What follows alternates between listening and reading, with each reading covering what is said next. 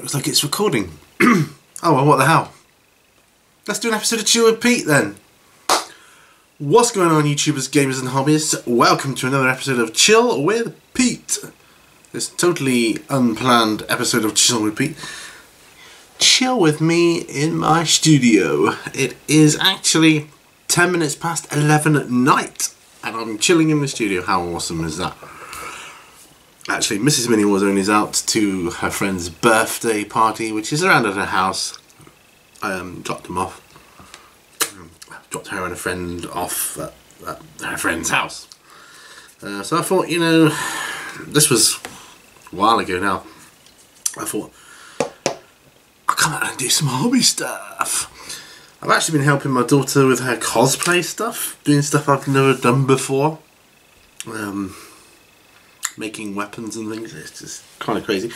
Incidentally, you know that monkey head my daughter made for me, the one I painted up and which several of you seem to like? I got her to make me another one. She's made me another one, and she's also made me little clay pots and things to go around the outside of the huts, and a couple of shields which I'm going to paint up and stick to the sides of a couple of the huts just to make it a little bit more unique. So that's going to happen. I am going to have a go at doing one of the heads myself. It'll probably just turn into an obelisk. But I'm going to have a go at it myself, you know, what the heck. And yeah, I've not long finished priming my 15mm guys, these American Civil War, that I'm going to be using as a test piece to see how I get on painting 15mm. Sorry, which one do I look at? It's not that monitor. I've got like two screens and the camera. So I'm a bit, never know where. I should put a little, might get a little sticker above the camera so I can always look at it. Maybe that's an idea. So I've got 1, 2, 3, 4, 5, 6, 7, 8. I've got 8 guys to paint up for the American Civil War. They're Confederates, supposed to be Confederate foot soldiers. But one of them looks like a sort of captain or general or something. But I don't know. All my Congo is now kind of, I don't know what you call it, assembled and glued and prepped and stuff. So some of these guys are, they're just waiting for the glue to dry on them now. So that's good. Yeah, my actual adventurers and other guys, they're coming on. They're coming on. I'm liking how they're looking. Got some base colours on there, you know. They're coming on. They're coming on. Anyways, just wondering, is that on? Yeah, it is. Oops. Bear with me. I'm just.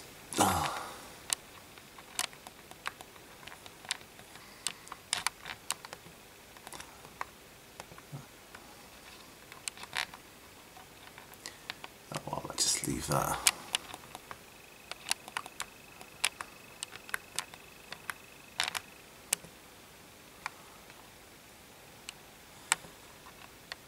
So I'm trying to get back to the top right.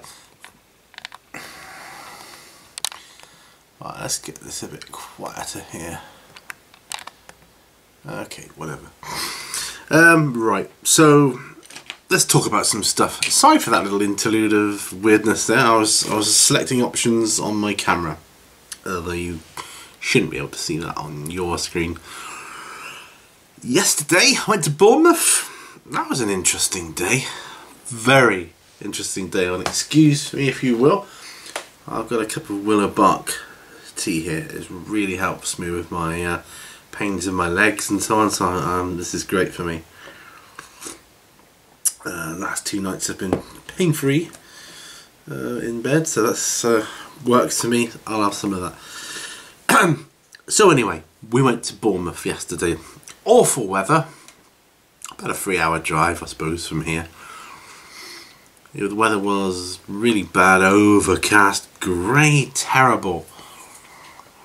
But we didn't realise actually there's 2 universities there right next to each other. They're right next door and they're completely different from each other. So once we got to the right one, that's another story. But once we got to the right one, we had a guided tour around, and it was really cool to meet one of the lecturers that my daughter, you know, if she's successful, because she wants to apply there, would be working under. Oh, and they do, because it's a really, it's got one of the universities, like the Bournemouth University, which does general stuff, it does a bit of media as well, but then the other one is the Arts University of Art, Bournemouth University of Arts. I don't know what it's called exactly, I'm sure someone will correct me, but they do all the arty-farty stuff in there, and because she wants to do makeup and cosmetic stuff and prosthetics and all that kind of thing. I think her goal, she wants to go like work in the film industry, that kind of thing. But anyway, but that's the course for her. They do, one of the only ones in the country that do specifically what she wants. But while we were there, we discovered they do model making degrees and courses, and some of them model making. If I had the money, I'd go back into education. I'd do a model making degree. Man, don't know what I'd do with it, but actually working in the film industry would be good as well, because I like models in films like Star Wars and things. I mean, CGI is great, but for me, I think what looks best is models. To build models on a film set would be awesome, especially one like that. And especially now they're under Disney, and they're going to be like going forever. So, Star Wars films. But anyway, I'm digressing. We went to Bournemouth University, my wife, my daughter and myself. We spent the day in Bournemouth, and yeah, we had a good time. It was really good. And, you know, we're really pleased. So Bournemouth is definitely going to be one of the ones that she's going to apply for. I'm excited for her. I hope it all goes well. She's got to put her portfolio together now, start doing that, which she has started. But yeah, I mean, their model making is like a league above everything you've seen on YouTube. Honestly, it's unbelievable, unbelievable. But anyway, back to here. So I've got Congo guys on the go, which is nice. I've got these guys with the red, because I'm trying to copy it roughly the same as what's on the book here. On the book, it's not a book, is it? That's a box. On the box here, you know what I mean, damn it. Yeah, trying to get it roughly the same as on the box. Although I might have a look in the book a bit later, see if they've got any different colour schemes, which might be good. Oh, something arrived in the post today I ordered. Money's tight, so I can only order little things. Space Marine legs. I'm thinking of doing my own Space Marine chapter. Now I've got loads of bits, other bits like bodies and backpacks and heads and arms and all that, but not the legs. So 10 legs there.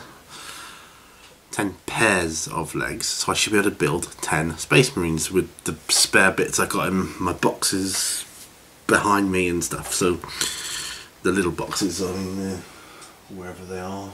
Oh, they're over there, sorry, over on my gaming table, next to my gaming table. But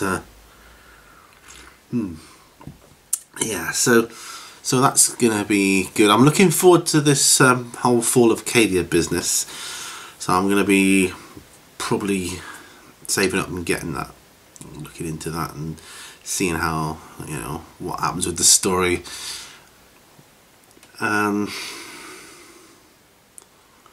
Yeah, so that's going to be good. This is what I like this time of night. I'm alone with my thoughts out here. It's nice and warm. The heat, I've just put it back onto timer because it got too warm. That's the thing, if I get too warm it gets uncomfortable out here, but it's nice to be warm and dry. Yeah. Because it's Sunday tomorrow, because I'm filming this on the Saturday. I don't know when it'll go up, but yeah. So I'm looking forward to starting my 15mm, so I'm going to have to get some idea of colour schemes, some rough colours. I know it varied a bit on the Confederates more, I think, because they were a bit more drab and you couldn't always afford proper uniforms and stuff, so although a couple of them look like they should have decent uniforms, and I mean they're all wearing hats, so they can all be pretty much the same. So that's, yeah, and I've looked to see what I'll see what is the main base coat area and just do the whole, paint the whole minis in that colour, and then do my best to do the other base colours and then put them in a wash, and hopefully that will be job done. Job the good one. It's a shame with black powder that if you want to do the bigger scale, the bigger battles, you have to go to 15mm. If you're like me and you have, I say I have limited space, but compared to others, I have a lot of space. But I mean, there's not many people out there. I know some of you do, because I've watched you on YouTube. I know some of you have the space, but most of you don't. So it's a shame that you've got to go to 15. But then that said, it's a bit cheaper, I think. So I'm just saying my thoughts here. I think it's cheaper going 15mm.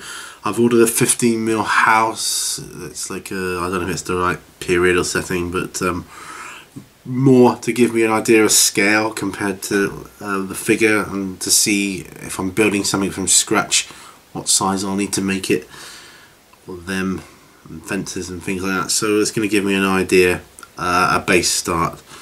So that's good. Thankfully Congo is 28mm and that's cool. I like it. It's taken me longer to paint up these figures than I thought it would. So there is that. But I'm really pleased with the way they're coming on. I will do I'm going to be doing I'm looking forward to my next on the bench session, because I've got a load of stuff I can do now, whereas before I was kind of scratching the ground a bit, you know, seeing what can I do on the bench. I mean, I'm not at the stage yet where I can do anything like super fine detail work whilst rambling on and talking on camera. Not that good yet. I might never get that good, but yeah, I think I'm at that stage where I can, you know, I can do more than just building and priming. I can do base colours, which I do sometimes. So I might have to do that with my 15mm if possible. So I'm just going to group my figures together.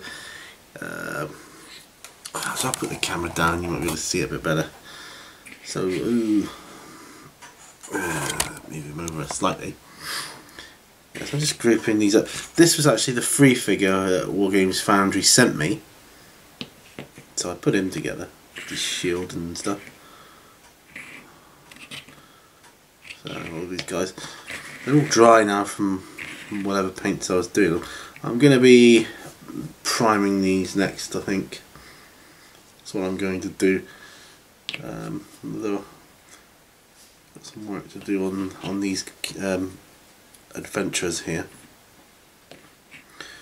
I did varnish them sort of halfway through yesterday what I was doing, just created a bit of a save point, so that otherwise the thing with metal is, that's the thing, one of the things with metal is it just, the paint comes off, rubs off and chips off so easily. You just got to pick them all up, put it down, and you go, oh, some paint's worn off already.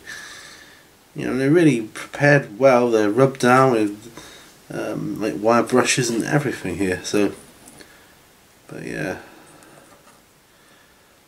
I'm going to break out the primer in a minute and prime these guys up, and then I'll probably start working on putting these guys onto bases now. So let's pop these back here. If you don't mind, I do a little bit of work while I talk. So we've got 1, 2, 3, 4, 5 guys with shields. and they are Young Warriors.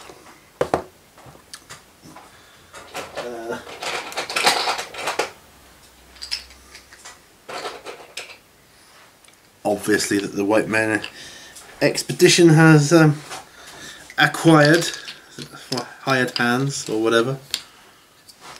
Actually, over here, these are just bottle tops from water bottles I use. So I tend to buy bottled water because it's cheaper than tap water. Seriously, you work it out. It depends where you live. Mind you, I live in the southwest of England where the water charges are the highest. So, time you add your whatever it is, I don't know, 5 pence per litre or whatever, and then you add the sewage charge on top of that, it actually works out dearer. So I pay 17 pence for a 2 litre bottle, so that isn't bad. It's about 8.5 pence per litre, which is cheaper than coming out the tap and disposing of it, obviously.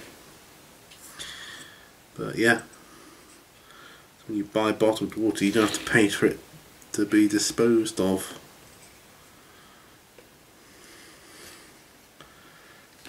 Which anything coming to your tap is. Anyway, there's other good reasons for it as well, isn't there? It's more natural and better and all that sort of stuff, and no additives and stuff. Tastes better as well, I find. Makes for better tea. So, the glue's all dry on these. I'm thinking I'm going to go ahead and oh, this is the pots, by the way. If I just I know they're a little bit larger scale, but they'll suffice. They can be all sorts of good stuff. That jug is a bit big, but hey, it's cool. It could be a centerpiece. These shields may be ready for priming because I sealed them. These pots are a bit still a bit wet. Yeah.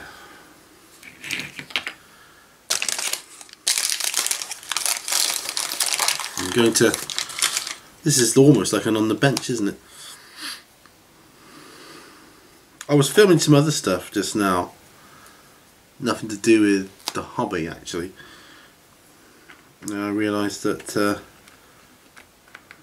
my camera was still recording. So, what the heck? Chill with Pete. Because I happen to have a cup of tea with me anyway, which is good.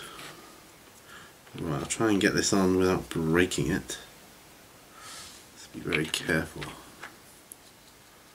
Very careful, very careful. Yeah. That'll do. That'll do nicely. And these pots can wait. It's just things that's going to add a bit to the eye when you look at the terrain.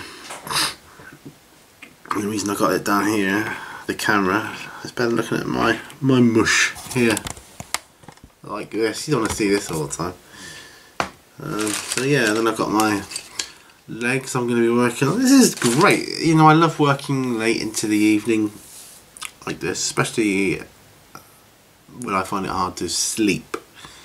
So it's good. It's therapeutic. I've heard so many of you say the same thing. I hear the same story over and over. It's really therapeutic, good for you.